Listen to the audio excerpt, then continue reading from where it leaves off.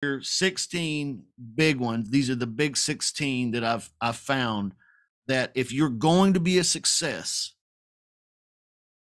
in real estate or really anything, these 16 things have to be addressed somehow mentally by you. All right. Now, first of all, let's back up and make some foundation with that statement. Okay, because we live in a world where you are allowed to blame anyone and everyone or anything for your life or your lack thereof. You are allowed to do that. Every therapist, every psychologist will, oh, yes, it was your dad, it was your mom, it was your brother, it was your last business partner, it was this, it was that. If you are going to be successful, you have to first of all realize that this all revolves around you. Everything. You are ultimately responsible. When you, the Lord willing, live to be an old person and are breathing your final breaths, it will be you who has lived your life and made all of your decisions, and now at the end it is what it is. If it is to be, it is up to me. Someone famous once said, if it is to be, it is up to me. 100% responsibility you must take for everything in your life. That means you can no longer blame the lead machine. You can no longer blame the coach. You can no longer blame the spouse. You can no longer blame your job as a distraction. You can no longer blame the fact that you lack resources. You can no longer blame anything. The only thing you can blame is you. Okay. Now, once you've blamed yourself correctly, you are in a great position to wash your hands of that blame and begin starting a new trek. All right. And on that trek, I'm going to submit to you that you are going to have to, number one, you can write this down. This is one of the 16. Number one, you're going to have to develop a winning attitude.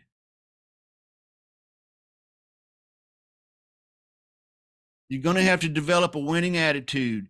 Well, Justin, I thought that's what we were here to do. Yeah, that's what we are here doing, but I can't do it for you really in an hour. But what I can do is I can give you a hard shove in the right direction. And how you will begin doing this, developing a winning attitude, is I want you to become a listener, first and foremost, of your own self-talk. Do you hear the voice in your head? Do you hear what you say about yourself when things happen?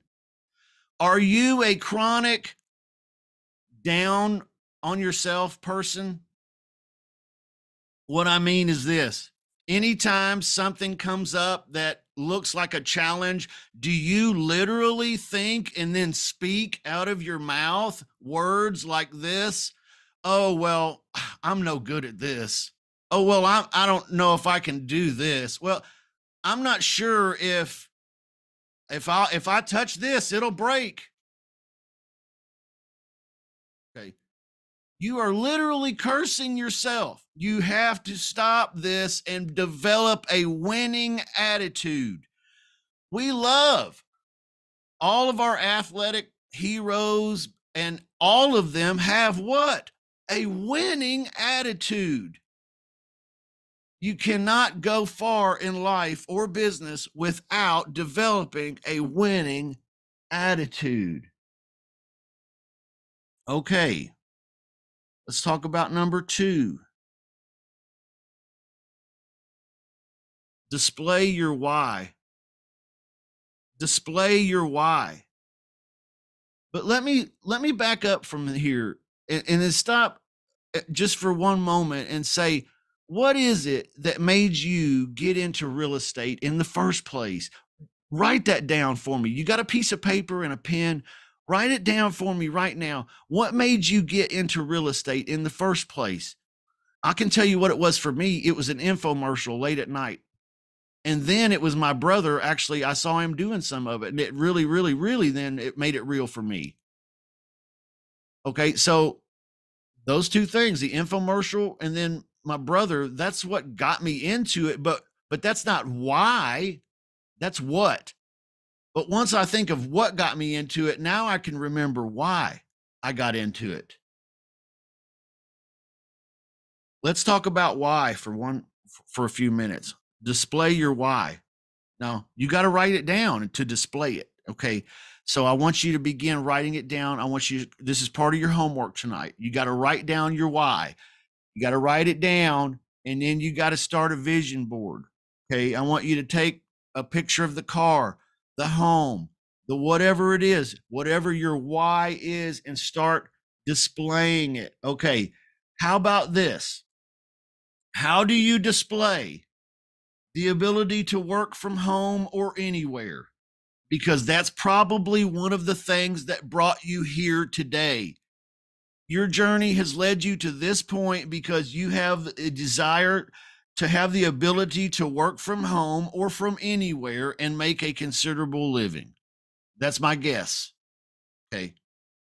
I could be wrong, but is that part of your why? I want you to write that down. Is it the ability to work from home or anywhere? And then put it on a vision board. Start to display it. Okay. You've got to start working on this project this evening. All right. Now, what about this? The option of working when you want to. Is that part of the why? If you're me, it is, because I don't like taking orders. I have authority problems. I'm the worst employee that ever worked at any job. The boss tries to tell me what to do and it makes me mad. So it's important for me that I be able to work when I want to and from home or wherever I want to. How do I display that on a vision board? Do you remember why you got into real estate? That's what we're talking about. Why did you get into real estate in the first place? Was it because you wanted to work from home or anywhere? Well, are you displaying that vision anywhere, or is it just a la la la thought you used to have and you don't remember anymore? The option of working when you choose to. How about real job security? Anybody ever been fired? I've been fired a lot for the reasons that I just expressed and for other reasons. Job security. You think you got job security because you work for Google or because you work for a software company or this or that or whatever job. You know what? Here's the vulgar way that I used to say this, and I'll say it, and maybe this will be the last time I'll say it this vulgar. But there, over here in Kansas City, where I live on Independence Avenue, there's streetwalkers. They have more job security than almost any job out there. Now, that sounds absolutely absurd and vulgar and nasty, and yeah, it is. And hopefully, it'll stick in your mind that your job means nothing for security. So that's why I got into real estate, because the first job I had, they went out of business, and then I was laid off. And then I was a part of some other businesses and other jobs where the same kind of things happened, and I lost my job there at no fault of my own. Job security, that's one of my whys. How do you display that on a vision board? I don't know. That's your job tonight. That's your task. If that's important to you, it needs to be on your vision board. How about this? A higher earning potential. Every job I had capped me off at some top earnings. Like I'm going to get $12 an hour tops, $7 an hour. When I started working at $4.25 an hour That was the minimum wage. And I learned real quick that it's hard to pay the bills at 4 and a quarter. Well, I'm here to submit to you that it's hard to pay the bills on anybody else's dream when you're working for their dream. So that's what got me into real estate, was because I wanted to be able to actually make real money. Is that what got you into real estate? Is that why you're here? I'm guessing probably. How do you display that on a vision board? Okay. Higher earning potential than a job. How do we put that on a vision board? It's important for us. What about this? Passive income, because I don't want to have to get up and go to work every day of my life. Is that why you got into real estate? See, that's why I got into real estate, was for passive income. I wanted to be able to wake up and figure out, hey, listen, my bills are already paid this month, so I ain't got to worry. Because I was a worrier, worried about the bills, worried about the utilities, worried about the gas in the car, worried about the insurance, worried about the food, worried about everything. Worry, worry, worry. I was so sick and tired of it. And when you're self-sabotaging, this happens. You worry a lot about the money. How do you display your why? How do you display your passive income goals that will get you away from those worries? How do you display that on a vision board? All right, that's your job tonight. Your job is to create a vision board that has your whys on it. And here, these are just a few of the big whys. Family time. That was part of one. Number one, the ability to work from home or work anywhere. And two, the option of working when you want to. Family time. Is that what it means to you? Does it mean family time to you? Does it mean fun time? Does it mean the ability to have freedom to do your church stuff? Whatever, do you want to go hand gliding? Do you want to go, what is it?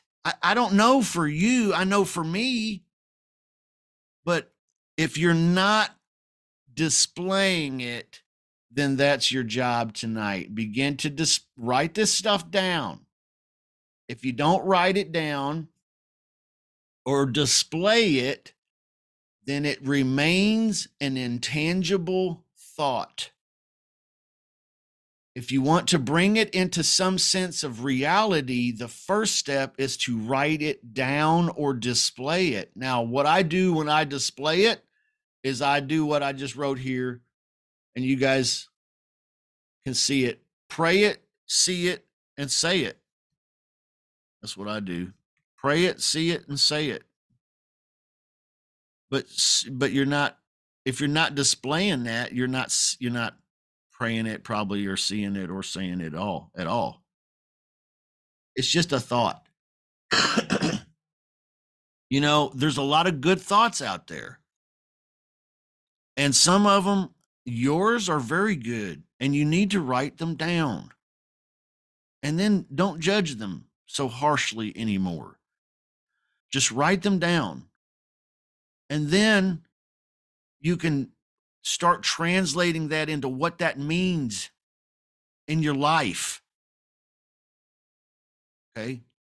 How do I represent on a vision board what it means to have real job security, to have the option of working when I want to have the ability to work from home or where I want to have a high earning potential? What does it mean? What does it look like on my vision board? Let's open up the mics, and somebody give me some ideas. What do you think should go on your vision board that represents some of these? Let's spur some ideas. Let's brainstorm here a little bit. Let's not judge any ideas. Let's just hear ideas. Anybody got any ideas? How do we display those concepts on a vision board?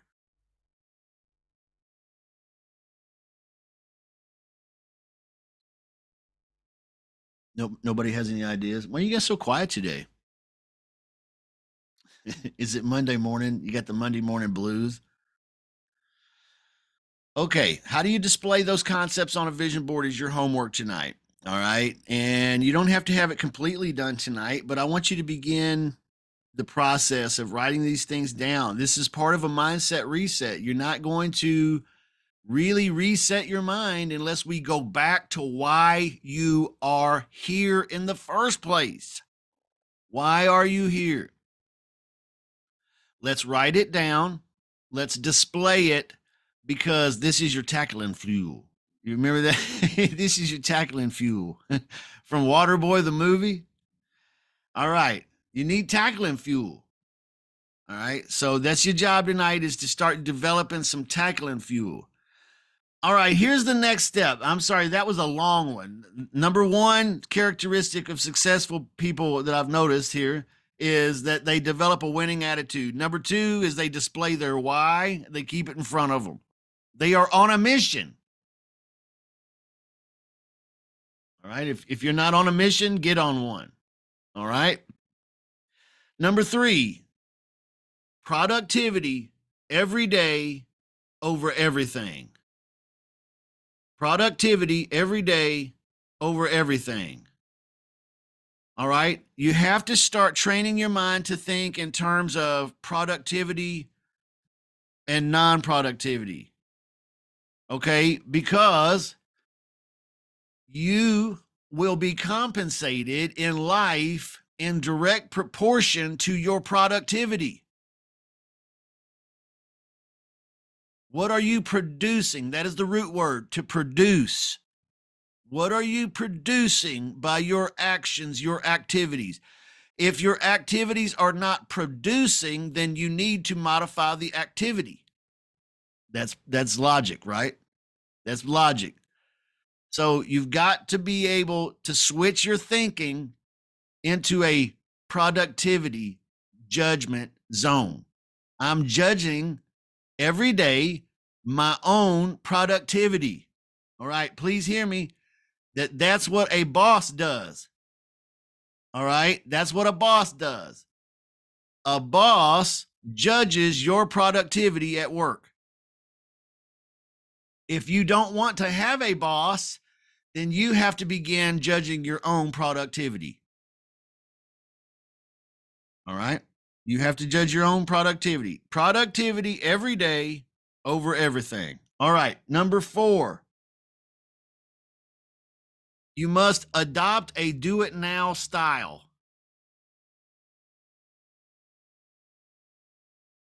Adopt a do-it-now style. If you were to take a little time and go interview my former employers, they would tell you that the most unique thing about Justin is you can't mention around him that we should call someone because he will be dialing the phone right then. Why wait? Adopt a do it now style. This is a style, okay? This is not a major personality change.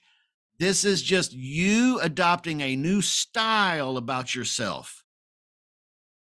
I'm a do it now kind of person. When I know something needs to be done, I do it when. I do it now. Okay. This really hit home for me a few times in life when I had a manager crawl up my backside. And he said some things that hurt my feelings. And I don't and I'm not like, I don't need revenge on that. I'm thankful for that. Now, I don't want to hurt your feelings, but here's the facts. And it's true because it's true for all of us. You know, we all just define self-sabotage as when you know, but you don't do.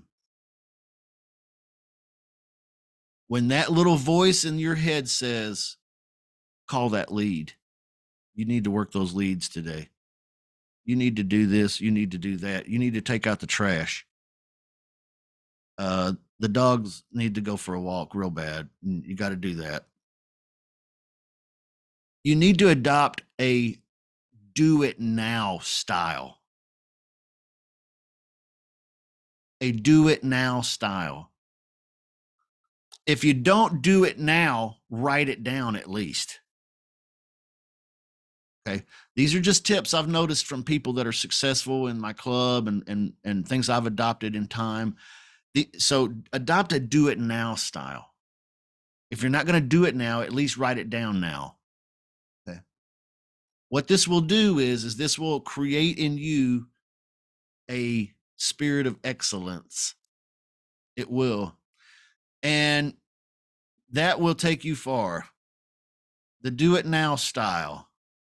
I was watching a movie. I think it was G.I. Jane. You guys know G.I. Jane? And they were out, these Navy SEALs are like in the Hell Week or whatever, and they're carrying the raft, the group of fellas, and they're being told to yell, "Do it right the first time, every time. Do it right. We do it right the first time, every time. We do it right the first time, every time." Yeah.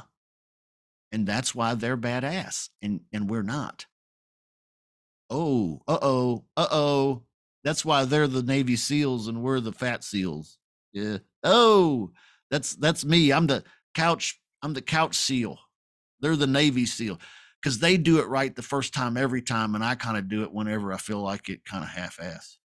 Oh, yeah. Adopt a do it now style. Okay, here's the next one. Start talking to leads right away. These are 16 things that I've noticed successful students in real estate do. They start talking to leads right away, even before they feel ready. That's pretty easy. We don't need to talk about that too much. But why is that so doggone hard? I don't know why. Talking to leads is so hard. It's because we haven't really sold ourselves, I think. And that goes with the developing a winning mindset and having your why displayed and all of that. But start talking immediately. All right, here's the next one. This is number 6. You got to commit to gaining expert level knowledge on your topic. Okay? If you're going to do lease options, then stop being a sub 2 guy for 5 minutes until you can learn lease options really, really good. And now you got 2 things. Okay? Don't just get a halfway measure of the knowledge. If you want to be a professional in this, then you must commit to gaining expert level knowledge. If you guys go look at my video testimonials, you'll see LaShonda. LaShonda's the most popular student that I ever had. And LaShonda, she in fact started with lease options with me and then decided that the same system was easily used to do land deals. So she started flipping land deals, and she was flipping a lot of them. But if you watch the videos of her testimonials, you can see that what she did is she committed to gaining an expert level knowledge on flipping land.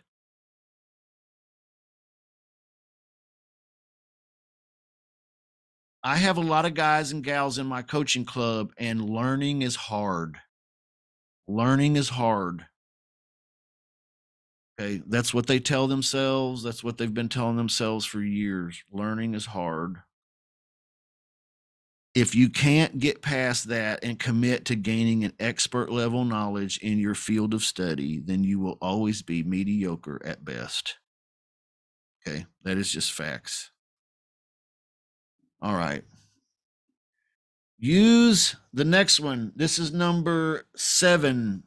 Use social media to your advantage.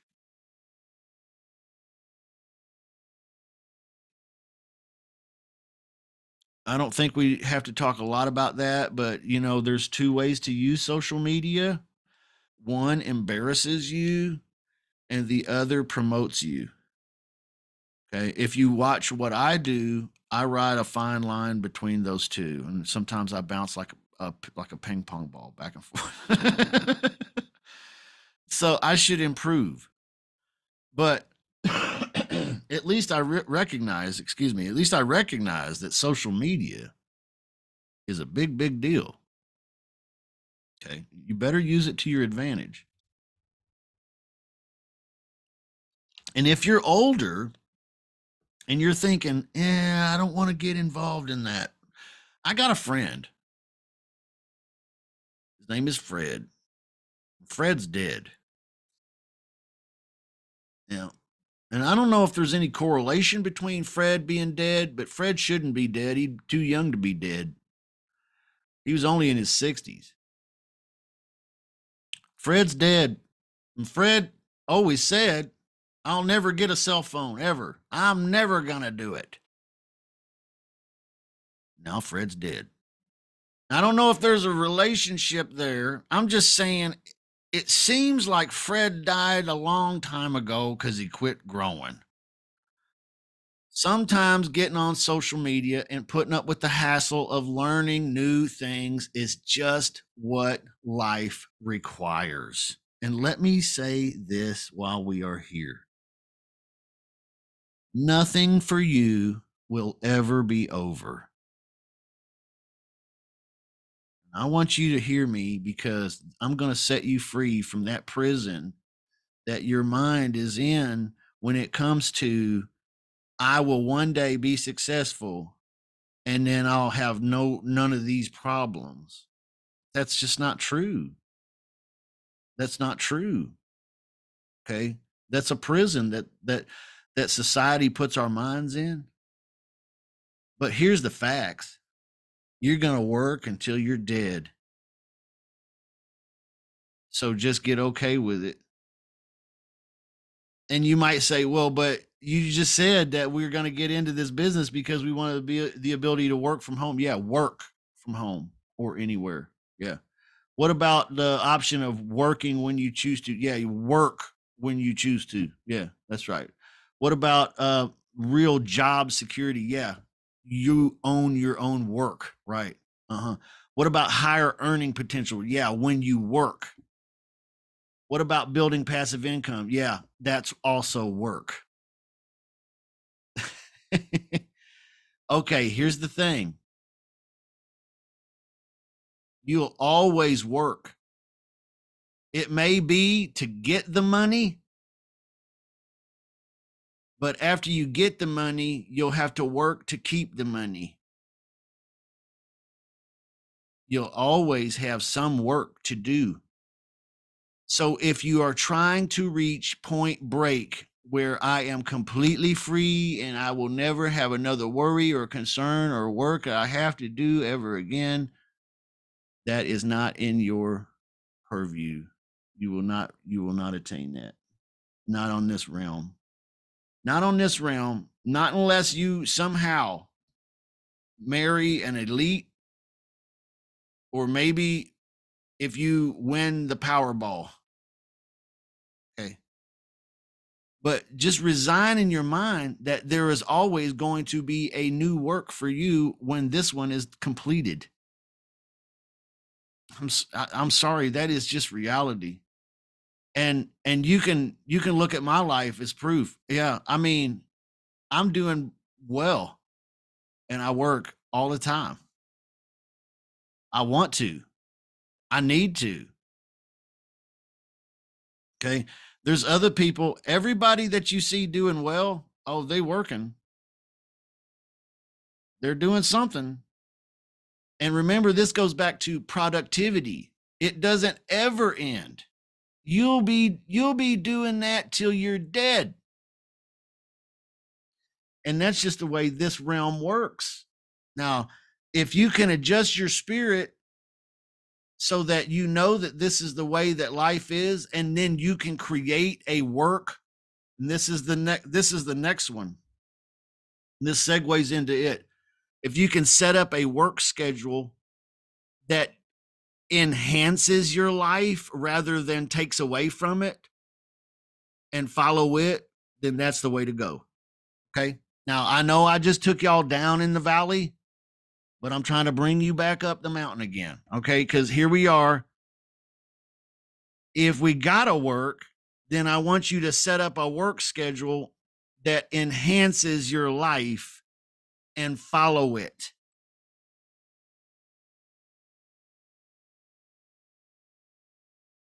That should be a goal.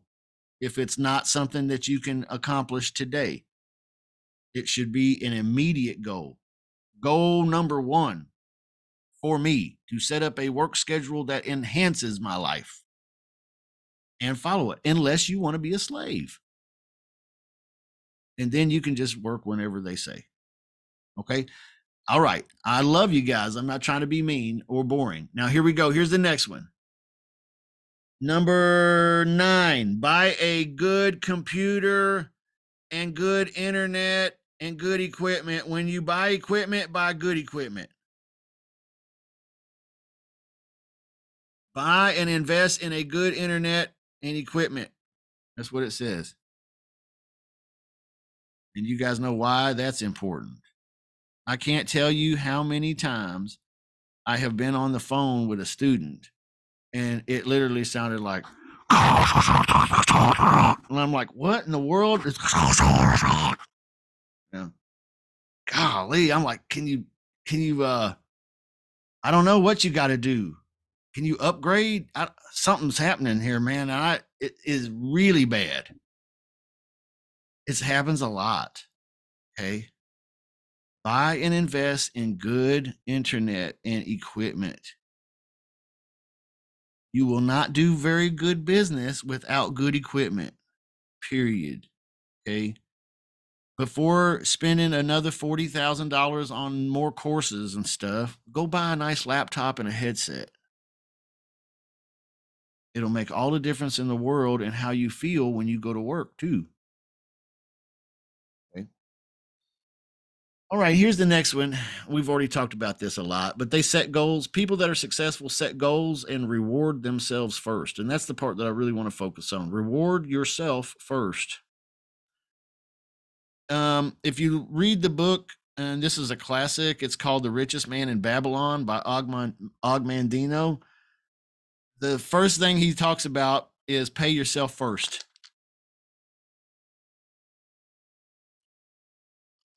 Pay yourself first. What do you mean, Justin? Before anything? Yeah, before anything. Before anybody. That's what Og Mandino said. Before anybody gets anybody's money, I get mine. Why? Because it's my business. Now, he's not saying stiff everybody, but he's saying you have to be the first eater of the fruit. Okay?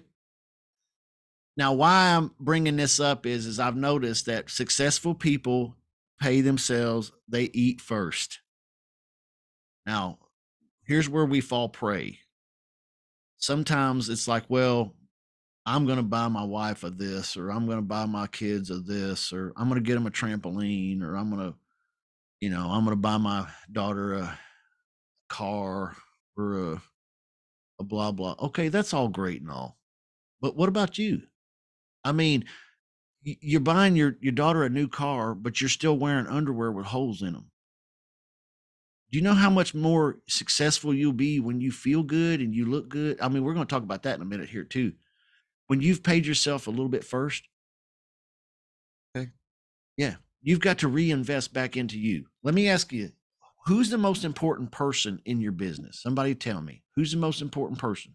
It's you. It's Joe. It's Carl. It's Tasha. It's William. Yeah, it's Michael. Who's the second most important person in your business? The customer, the person with the money. All right. But you're number one. Okay. So if you're not paying you, then why do you want to keep showing up? You don't. Would you come work for me if I didn't pay you first? No, you wouldn't. You'd be like, "Hey man, that dude's gypping me. I'm out." Okay, so you got to pay yourself first. Make that reward system. If you guys, a lot of you were in my goals class, the 3-day goals challenge, and we talked about rewards first, didn't we? And this is why. If you don't have a reward system for yourself, you're just shooting yourself in the foot because you're human like the rest of us. You are. Okay, here's the next one. All right, number 11. Have a follow-up reminder system. All successful people have a follow-up reminder system. If you don't have one, I've got a 3-day challenge coming up at the end of March. It's going to be setting up a CRM, a free CRM for life. It's free for life. We're going to be setting it up, how to do the pipeline for the leads, the whole 9 yards. 3 days, and you'll have all of this ready to go and active in your life. Okay, but you've got to have a follow-up reminder system. If you don't, then you're just a forgetful person. And we all are. We cannot remember it all. Okay. And you know what happens when you forget things and you forget people? They get pissed. Okay. And you lose deals and you lose relationships and you lose connections. Get a follow-up reminder system and use it. Okay. Here's another one. This is number 12. Stop useless chatting and useless busy work. Remember productivity above all, every day and everything. But stop chatting and useless busy work. Stop chatting and useless busy work. Yep. You guys know what I mean by that. What's busy work? Somebody give me a good example of busy work. Rearranging my desk, which I do a lot. That's busy work. Nobody's paying you to do busy work. What else is busy work? I'm going to stretch you here. What else is busy work? What about mowing the grass? Is anybody paying you to mow the grass? Okay, then I guess that's busy work, isn't it? Right? Michael says thinking about it but not doing it. That's busy. Yeah, that's busy. You can be awful busy doing that. I've got a relative that does that real good. We probably all do. I got a relative. He'll think about it all the time.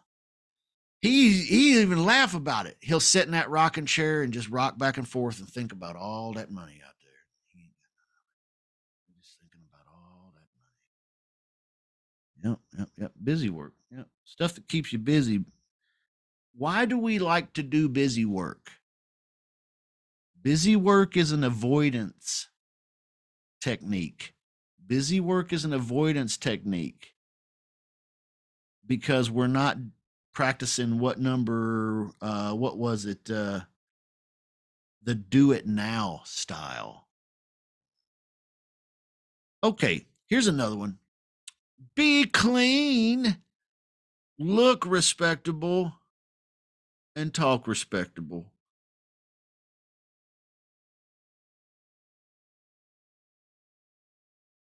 I don't want to hurt anybody's feelings, but if you talk like a poor person, people will treat you like one. And that's just how it works. If you look like a poor person, if you stink a little, if you got stains on your shirt, and even if you're on the phone with somebody and you're talking all loose with them, yeah, they're going to treat you like you're not very respectable. If you want respect, be respectable. It's about that easy.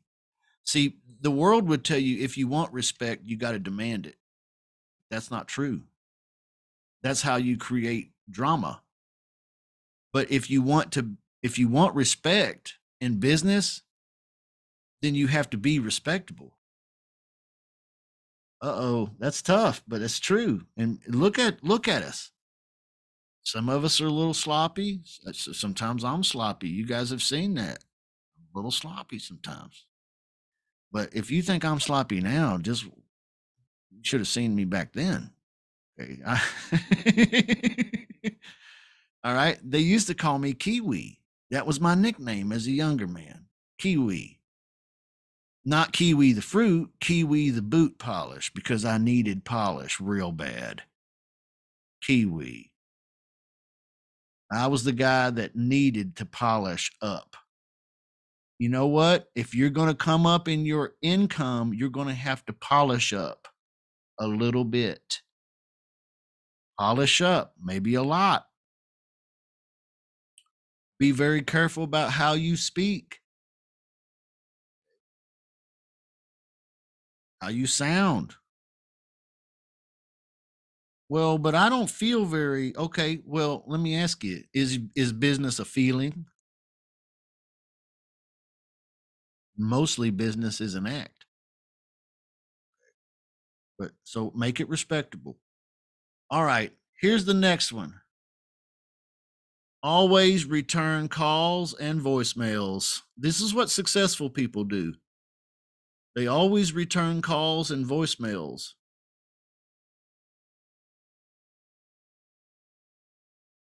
I can tell you back in 2014 what made the difference for me. Remember, I told you between 2010 and 2014, I was in depression, self sabotaging, because I'd lost everything that I had in the crash of 2008. Well, the crash was more than just the crash for me. I mean, I went all the way down. I mean, I went down, personally down. Yeah. I violated a lot of these rules between 2010 and 2014. But what made it change for me in 2014 was as I embraced several of these rules, and this was one of them for sure. I put some ads on Craigslist looking for cash buyers, and I swore to myself I will return every call and every voicemail. And you know what? The rest is history. Rest is history. That's about that simple. It's about that simple. Throw a line in the water and then return your voicemails and your calls. Now, here, let me say this, because some of you are going to be like, well, I get a call and then I send them a text. No, no, no. That's not what I said. I said return calls and voicemails. If somebody's texting you, text them back. If someone's emailing you, email them back. If someone's calling you, call them back.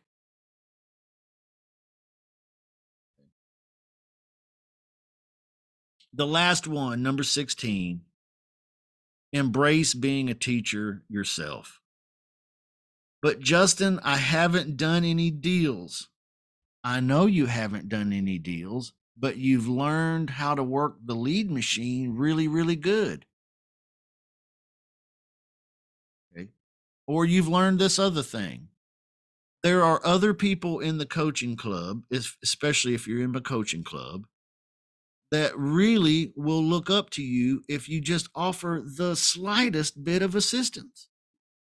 And this will give you a good feeling in your heart and a moral high ground. And not only that, it will reinforce all of those same lessons and values in you. It will create accountability. So, I've got a guy in here who's looking for a body double. He's in the room right now. A body double. Does anybody know what that means? A body double. In today's terminology, a body double is when you do your work on Zoom, while on Zoom, whether you're not really talking on Zoom, but it's viewing you while you're making calls to homeowners, and that other person is doing the same thing, and so there is some camaraderie between the two of you. that, hey, for the next 30 minutes, we're just going to call sellers together. That's called being a body double. I'm not alone. That's a lot what I mean when I say be a teacher. Be open to teaching and sharing and caring and helping. Okay. Does anybody in here want to volunteer to be a body double? All right. I'll let you send me a message privately if you do, because I've got someone else in this room that wants one. Okay. Those are the 16 things that I've noticed. We have 4 minutes left in our hour. Thank you for being here today. I want to talk about homework briefly. Homework is, I want you to begin the why. Okay. Remember what got you started, what got you interested in real estate. And then I want you to start writing down the why. Is it the ability to work from home or anywhere, the option of working when you want to, whatever, all those things we talked about? And then start creating a vision board. You don't have to have anything special. Cut some pictures out of a magazine, print some things off from the internet, and tape them to your wall. I don't care how ugly it is. It's you, and it's beautiful, and it's coming out. Okay. So start that tonight. Tomorrow, we're going to talk about it a little bit, but when we get started, and I want you to show me an example. Maybe if you're brave enough, show me a little example of your little vision board that you got started. Or maybe you're adding two because you already have one. And then we're going to talk about time management tomorrow, because this is a big topic for us as self-employed or self-managing real estate people. Okay. Time management. We're going to talk about time management. How do we organize our lives how do we set up our work schedule where it enhances our lives? Okay, we're going to talk about that for an hour. Okay, any questions right now before we part ways today? Thanks for being here, and I'll see you again tomorrow. Any questions before we go? Anything you want to share? Any statements you want to make? Anybody want to throw stones at me? Go ahead. Absolutely not. Okay. All right, Christina. Thank you. God bless you. Hey, I love you, William, Michael, Carl, Joe, Tasha, Christina, Ty, Lee, Alec, Kevin. I'll be sending a replay link out to your email here shortly. Okay, sometime this afternoon. And then I'll see you again tomorrow. Okay, everybody. Time management tomorrow. Don't miss it, because I'm going to show you I'm going to give you some tools that I use to help me. Okay, we'll talk then. Bye bye.